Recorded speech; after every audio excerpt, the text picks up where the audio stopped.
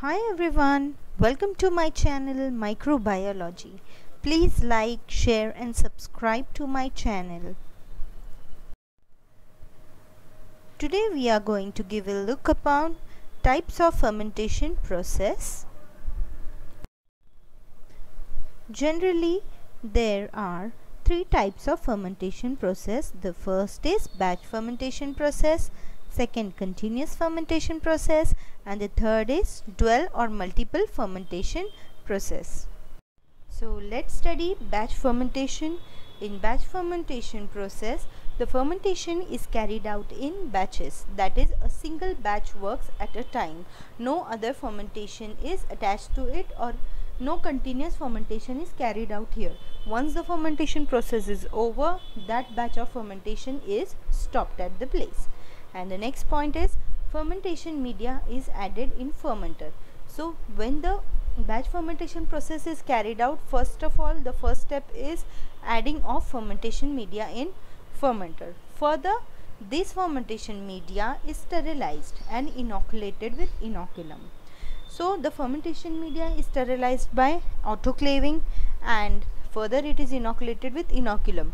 Inoculum are the microorganisms that are going to carry out your fermentation process, and a specific rate, or we can say a specific percentage of inoculum is decided that is going to be added in the batch fermentation. So next point is fermentation is carried out at optimum conditions. The inoculum that we are going to add in fermentation procedure are the microorganism, and these microorganisms require optimum conditions for their growth, and optimum conditions are the conditions at which the microorganism's growth rate is maximum, the activity carried out is maximum. So it is very important to maintain the optimum conditions during fermentation process.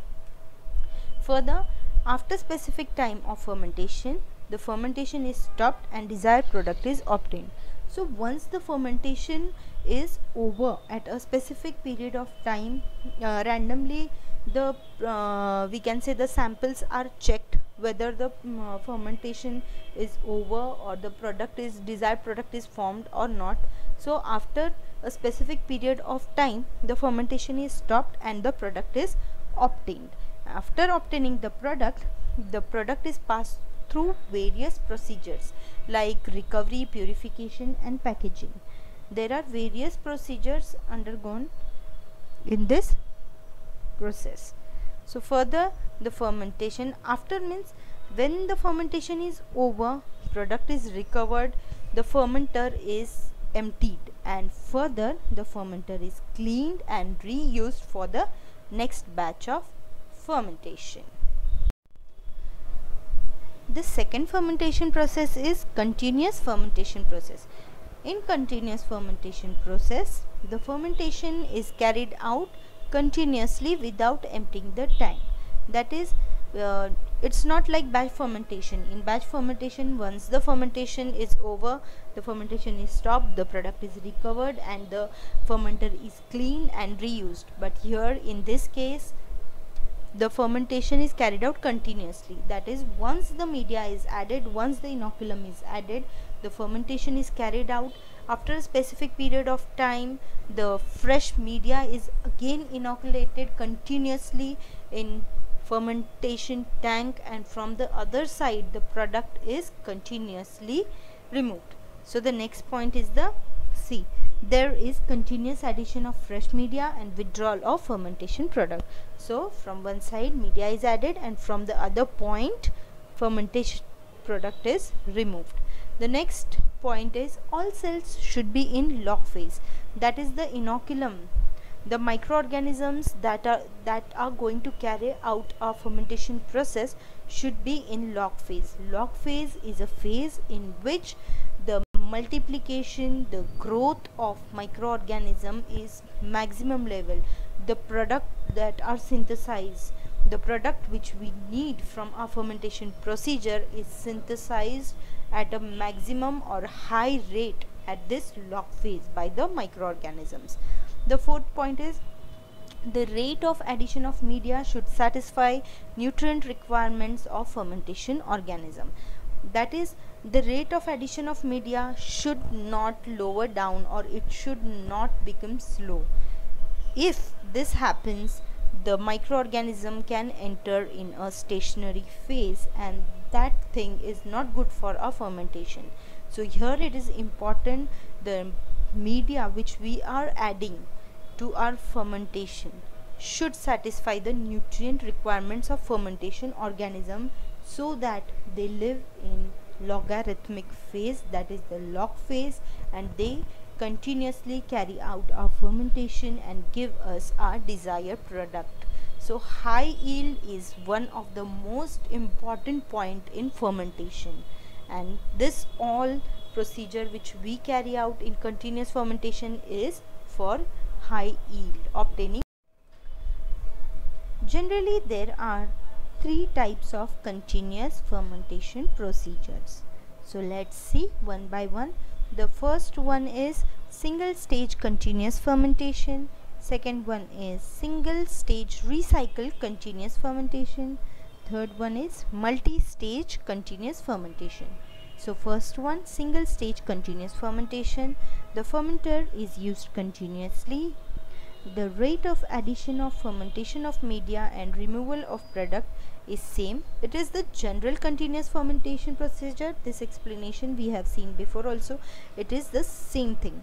Now the second stage is single stage recycle continuous fermentation. Here also a single fermenter is used continuously. The second point is the rate of inoculum of media and rate of fermentation broth. That is, the rate of inoculation of media and removal of fermentation broth is same. That is, at the same rate, from one side media is added and from other side fermented broth is removed. The third point is the portion of fermented broth plus withdrawal culture is re-added in the fermentation. See, because of this point, it is called single stage recycle continuous fermentation. That is, whenever the broth is removed, the fermented broth is removed, a portion of that broth plus the culture that carries out the fermentation is re-added in the fermentation. The third one is multi-stage continuous fermentation. Here two or more fermenters are operated continuously. Here a single fermenter is not used. Here we require two or more fermenters. Then the next is first fermenter is used for growth of cells. Generally what happens कि जो first fermenter is there, it is used for cell growth. Some products are not formed at the initial stages. Some fermentations require growth of cells. So in this first fermenter, the growth of cells is carried out, and the next point is the product is formed after cell multiplication. So in some cases of fermentation, the growth of cells takes place. When the growth of cells takes place, the cell undergo multiplication and the product which we require is formed at this stage. So the product is formed after cell multiplication. And further, the effluent of first fermenter act as the influent of second fermenter. That is, the first fermenter product is the biomass of cell that we have grown there, and that biomass of cell is added in the second fermenter for our product synthesis. So these are the types of continuous fermentation procedures. The third and the most important fermentation process is multiple or dual fermentation process. In this fermentation process, here multiple microorganisms are used, that is, two or more microorganisms are used in this process. First microorganism makes the fermentation media suitable for the growth of second microorganisms. That is, when we inoculate first microorganism, it brings about some changes in that fermentation media and makes it suitable for the growth of second microorganism. The third point is second microorganism produces the product as well as removes the toxic product from the first microorganisms.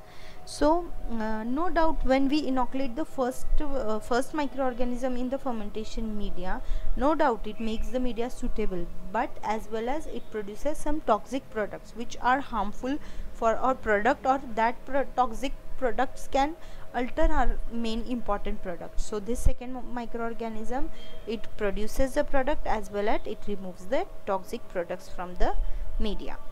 The fourth and the last point is, sometimes both microorganisms are inoculated simultaneously. In some cases, both microorganisms are inoculated at the same time in a fermentation media, and the fermentation procedure is carried out. If you like my video, please like, share and subscribe to my channel, and thank you for watching my video.